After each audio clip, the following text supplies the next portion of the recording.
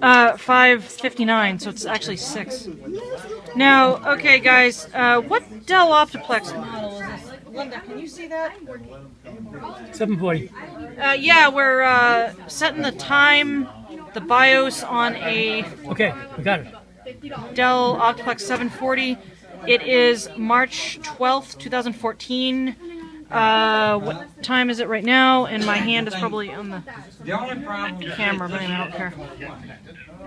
6:01 p.m. Okay. Got it. And I have a feeling this one probably needs an operating system. I don't even know if it has a hard drive. I didn't check, so I'll have to check. I'll have to check that. Wasn't there when I downloaded. Oh, sorry.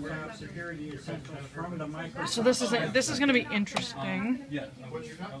But when I downloaded that, it put all that garbage in. And I'm not sure how much of this you can actually see, but I'm doing the best I can to. So what's going on now?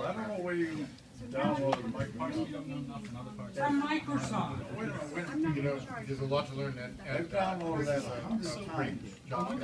Never downloaded anything.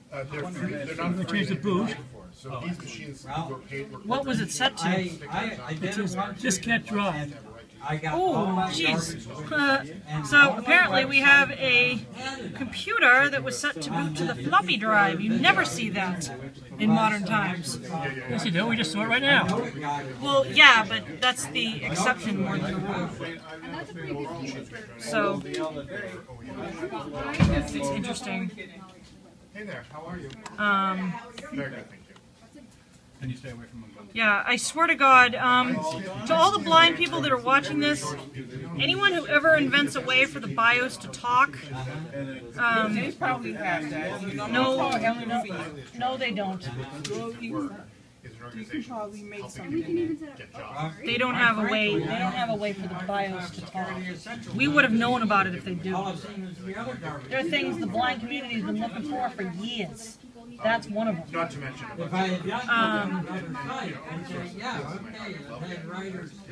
So what's happening now? Ah, U and D.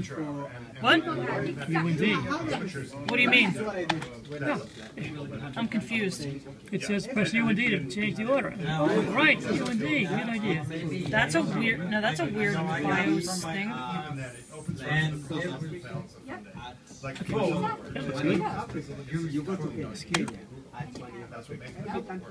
if we hit escape, we don't save the changes, do we? No, we're going to accept them. Ah. Okay, so we changed the boot order. All right. So what does it boot to now? DVD is going to boot up first.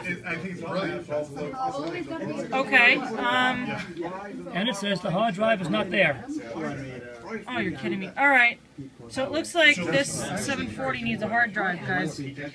So I will be back as soon as we do that. So I will be right back.